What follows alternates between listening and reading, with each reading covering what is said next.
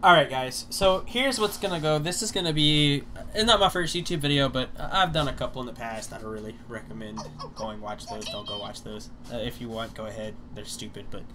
Alright, so this is, I found some, a video on YouTube, and I'll put the guy's channel in the link in the description, on how to set up a HOTAS. Not dogging the guy at all. He actually, it actually helped out really well.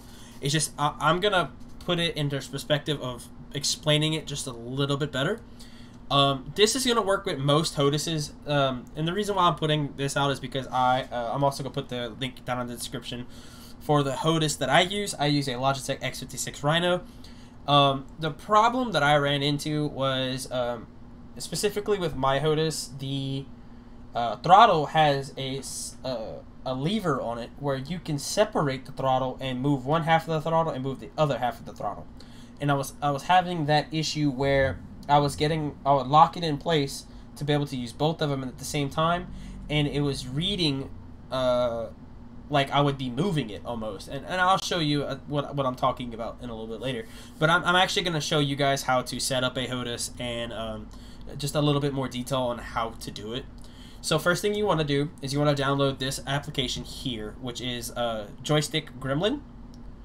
You download Joystick Gremlin. I'll put a link down to the description for it. And you need 3 different programs. So you need Joystick Gremlin, you need hidhide configuration, and you also need vjoy. And what that's going to do is, being that Squad hasn't released multi... if you have like a joystick that has like a HOTAS and a joystick, and it's not all one like wire, or it's not considered all one device, what vjoy is going to do is going to take those 2 devices and turn it into one. So you're going to download vjoy, and then once you have vjoy downloaded, you're going to download hidhide, and then you're going to download Joystick Gremlin. Once you have these downloaded, you're going to install vjoy, and then what you're going to do is you're going to take your axes here, and you're going to see X, Y, Z, and all of these. You can, depending on the HOTAS you have, you can leave these 3 out. So you're going to want the X axis, the Y axis, the Z axis, a slider, and a dial slider. My HOTAS has dials on it to where I can turn left and right. And the number of buttons is going to correlate to how many buttons you actually have on your HOTAS. It's really just a number. It doesn't really matter what you put it at. It's just you're going to have extra buttons that's going to come up in Joystick Gremlin that you're just not going to use. So once you get all that set up, you're going to hit apply, and it's going to ask you to restart your computer. You can do that after you do all this. It doesn't matter. Do what you want. I don't care.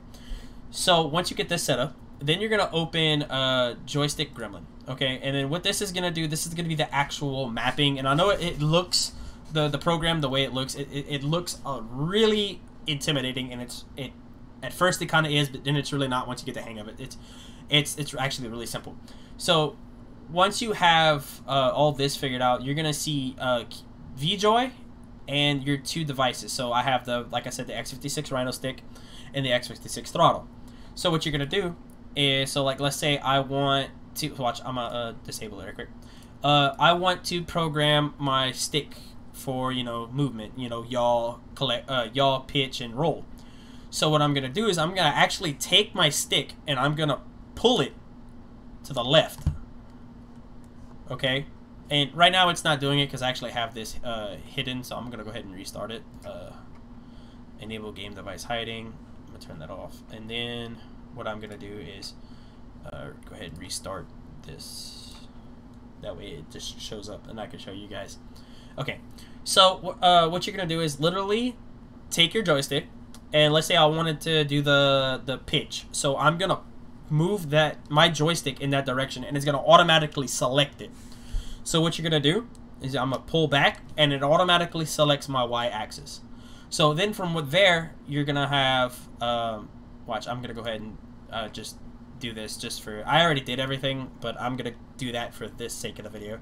So what you're going to do is you're going to pull back on your Y axis, so I'm going to just move it. So I'm going to pull back, and then it's automatically going to jump to this. See how it automatically jumped? And then it jumps to my Y-axis. So now once it jumped to my Y-axis, I'm going to go ahead over here and click Add.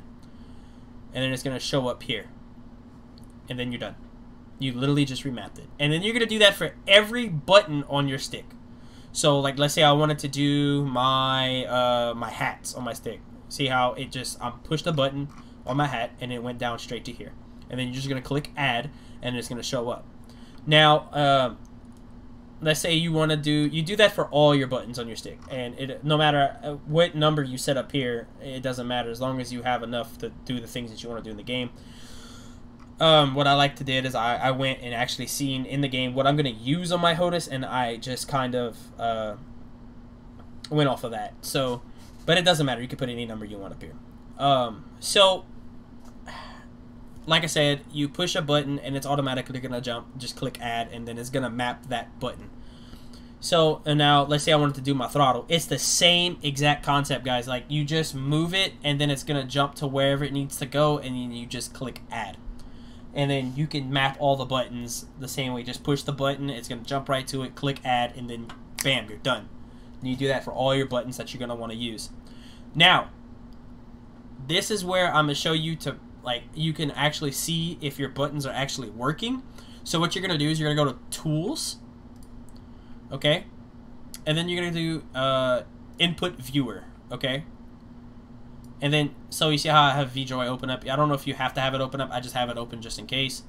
You're going to click Axes and Temporals. And then you're going to do Buttons and Hats.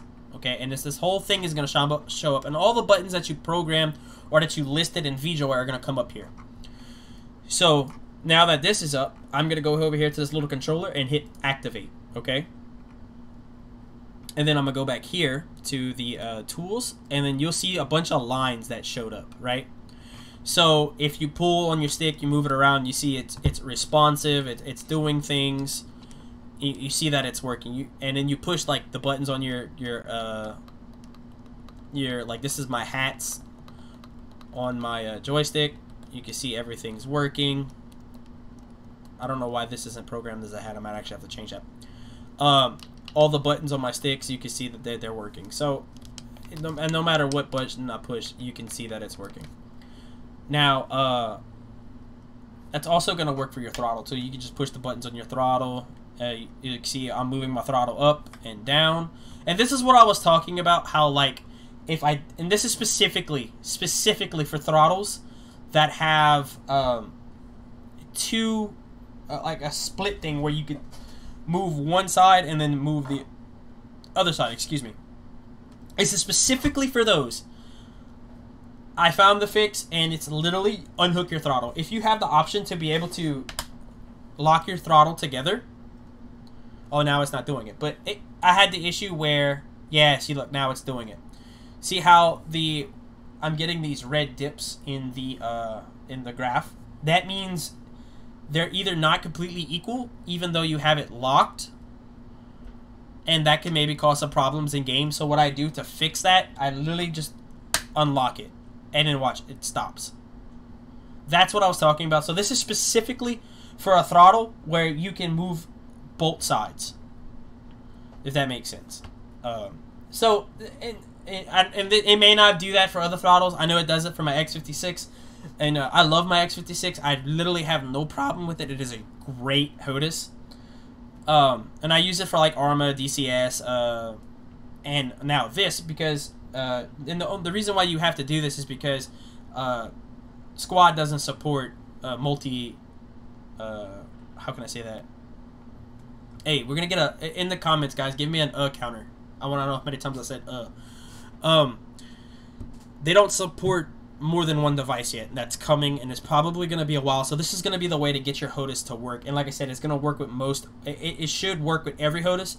Like, I think if you get the Thrustmaster, like T-Flight Floor, how it's all one device, I'm pretty sure that's just going to work right off the bat. You're not going to have to mess with anything like this. But this is more for like your Virpil controls, your X56, your Thrustmaster Warthogs, things like that. So that's how you get it to work. So now that I have everything mapped, we're going to move on to hidhide configuration. Once you go to hidhide configuration, you're going to download it. And then what you're going to do is you're going to come here, and you're going to see this. It's going to pop up just like this. What you're going to do is you're going to go to wherever you have your joystick gremlin hidden.